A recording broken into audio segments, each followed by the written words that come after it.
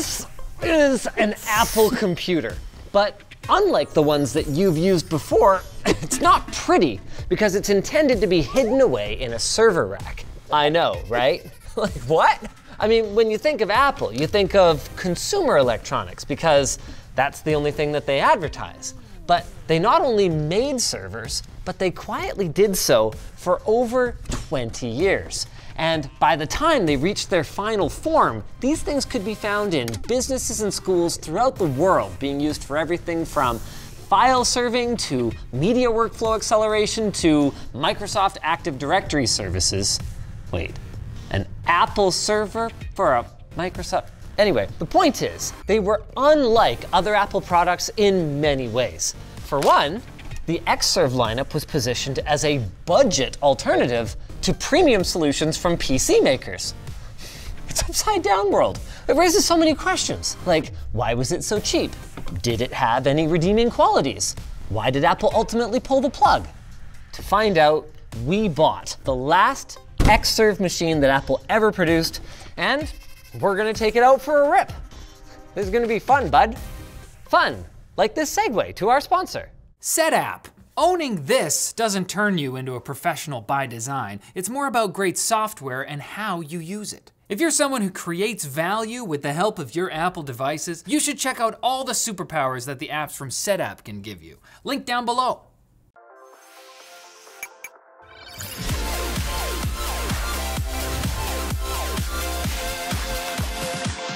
We consider the 2009 XServe 3.1 to be the last real server from Apple because while there were server versions of the Mac Mini until 2012, they were basically the same as their desktop counterparts, just with some minor tweaks to the specs. With third-party accessories, they could be used to fill the Apple-shaped void in an organization's rack, but it was pretty clear that Apple's focus had moved on, and over the next 10 years, they would slowly chip away at the functionality of their macOS server software until its eventual death in 2022. But enough about that.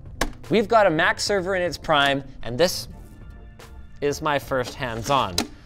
What exactly did they think different?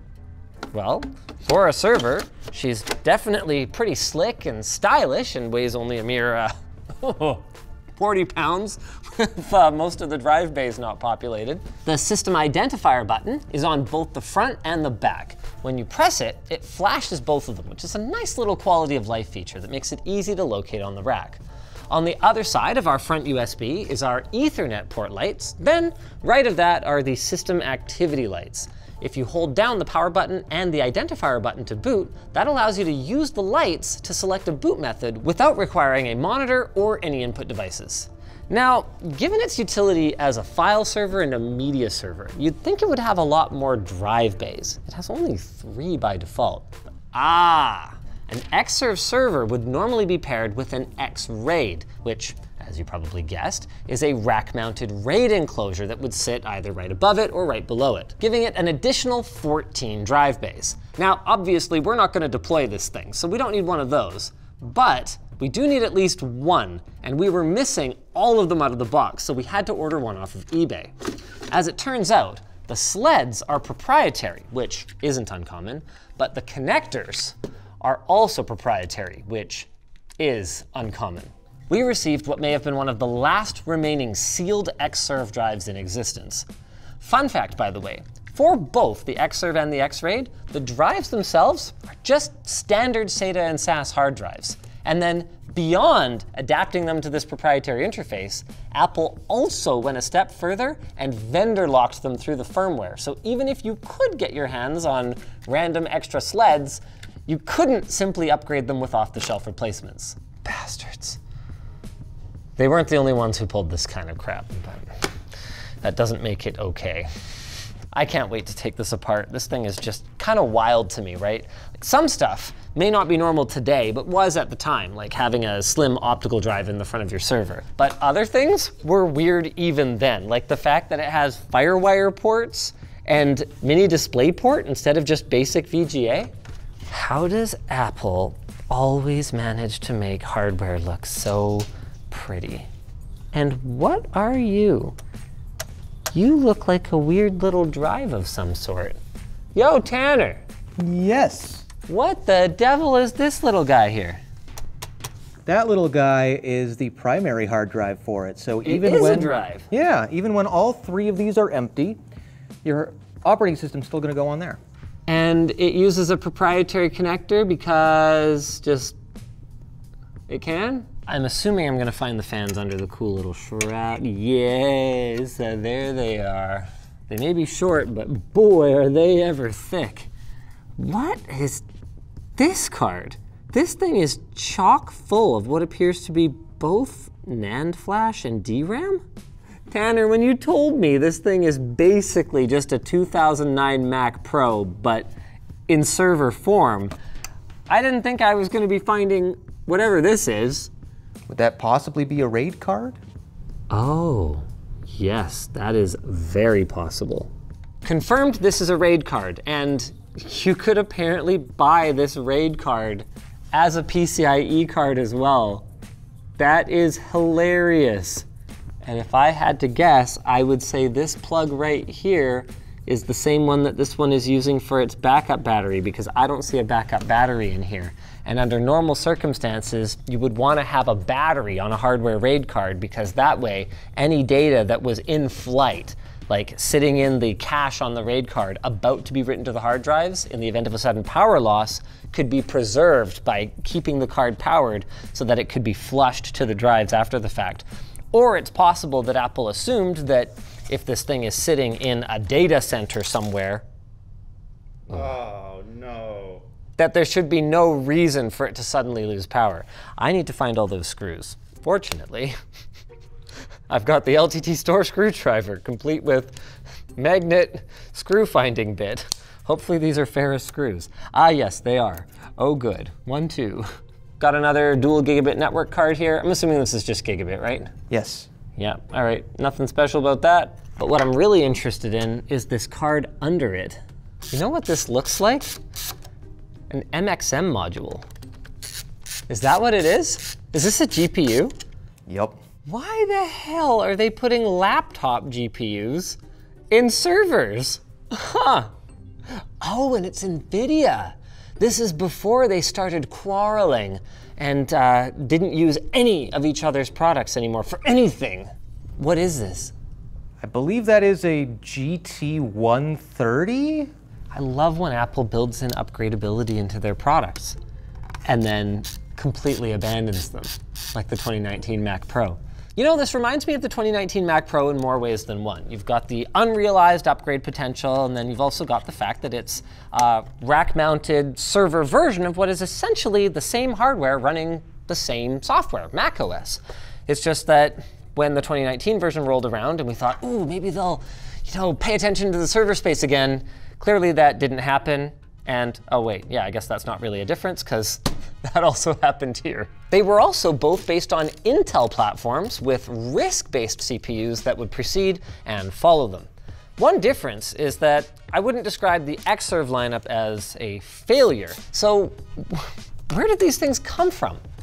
Well, it was ultimately Apple's strong foothold in the education and media sectors that really kept these things alive. So naturally, those are two areas that remained strong targets when their enterprise equipment first started rolling out with the new OS X, created as a rebrand with the return of Steve Jobs and the later release of the iPod.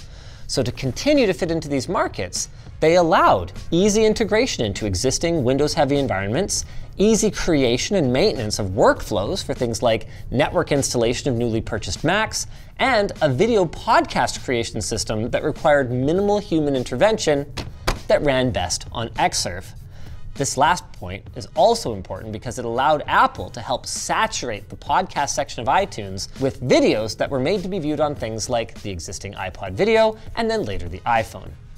Educators could put lectures online, media companies could expand to new mediums, and enthusiasts were rewarded for their purchase with some of that delicious, sweet content. Content. Oh yeah, right, we're supposed to be making content about this. Let's turn it on. Wow, those are just about the brightest network activity indicator LEDs I have ever seen. I'm here for it, I appreciate that. Hey, look at that. What's my name? LTT. Daddy, oh, sorry, what? We're booted up into Snow Leopard, but the way we got here was very complicated. With no drive for it, the system initially booted into recovery for Yosemite, but recovery would get stuck because it required an Apple ID. Well, Apple IDs these days require two-factor authentication, which is something that was missing from the sign-in process on our Yosemite recovery drive. The workaround is to put the 2FA number at the end of the password. But then it refused to authenticate because the TLS and SSL encryption that were baked into the operating system were using expired keys, and there was no way to update them. The newest macOS version that supports the XServe is El Capitan. So you might say, just install that, right? Wrong. When you try to create a bootable USB installer on something more modern, like a 2017 MacBook Pro, it'll tell you that El Capitan will not run on the machine and refuse to create the device. Apple, if you need a working operating system on a machine, in order to install an operating system on that same machine, users with faulty drives on older systems are forced to take their devices to the Genius Bar. I am not rolling up to the Guildford Apple Store with this thing. They hate me enough already. So we settled on Snow Leopard server. It installed fine, though it still refused to run the installer for El Capitan because we needed to install software updates. Software updates wouldn't install because there was no App Store, and the Apple website couldn't be accessed to download the App Store in Safari because the old version of Safari doesn't support Apple.com's security. So we had to download Chrome, to download the App Store, to run the updater, to run the installer, to update the operating system, and then finally, with El Capitan installed, all the server software was missing. As it turns out, after Snow Leopard server, Apple stopped producing server-specific versions of their operating systems, made the old baked-in programs stop working after the upgrade, and then they released the OS X server suite as an app in the App Store. It only cost 20 bucks, so no big deal, except that they stopped selling it in April of 2022, and we have no way to get it. We settled then on dual booting so that we can show off both the latest software and the XServe's features. Apple, we're not saying you have to support your old hardware, but to intentionally make it impossible to use, that's just plain rude. macOS server, super cool. Wait, okay, so sorry, is this the page? Oh, yeah. Very cool. Right out of the box then, the web server is running, and we just have to go to the IP address of the server that brings us to a portal for various web services that are available. Then, on the dock, we've got the default server applications that set this apart from the regular Snow Leopard that would have come on your late 2009 MacBook. Server preferences allows you to change basic settings for users and groups, file sharing, which functions the way you would assume a file sharing server would, mail and iCal, which would allow it to theoretically function as a replacement for Microsoft Exchange, iChat, the familiar chat client from the era, though this time hosted for use within workgroups, which allowed organizations to maintain their own chat logs in-house, and they could federate with XMPP servers to allow for chat between members in different organizations. It's got web, which handled the web server, with the UI making it super easy to implement simple intranet pages, VPN, which allowed users to connect using layer 2 or point-to-point tunneling, Time Machine, which has the server function as a storage place for other Macs in the network to dump their Time Machine backups, and security, which is pretty much just firewall rules. There are also some icons to see general information, text logs, and system usage graphs. All of this stuff looks very Apple so far, right? In a, yeah, it works, but it can't be customized much kind of way. And if that's how you want to manage your server, it's kind of a great product, because that's how it'll function for you. But right beside server preferences here is the server admin button, and this is the real powerhouse. This window gives access to much more minute details and some other functions that were hidden from view in preferences for some reason. Puzzlingly, this is the only way to access things like SMB for acting as a PC-compatible file server, QuickTime streaming, and Podcast Producer. Podcast Producer was a pretty cool idea that allowed networked users to easily record video podcasts following workflows that were created beforehand in Podcast Composer. 2 cameras could be connected to the server and then could be recorded from at once, with the recording process controlled using the web portal or the podcast capture application on Mac.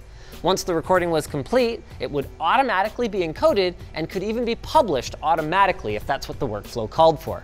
If there were multiple servers in the network configured through XGrid, CPU-heavy tasks like encoding could be offloaded to those servers. This was probably a pretty great system to record things like university lectures without requiring too much human intervention or tying up all the compute power from a single server. Moving on, there's Workgroup Manager, which is exactly what it sounds like. Podcast Composer, which allowed management of things like the workflows used in Podcast Producer. Screen Sharing, which worked like most VNC remote access tools, but was Mac specific. And System Image Utility, a super cool tool for creating customized network bootable and installable images of Snow Leopard. This could be used to deploy standardized installs to a lot of computers at once, or to have networked computers boot right off of the image on the server.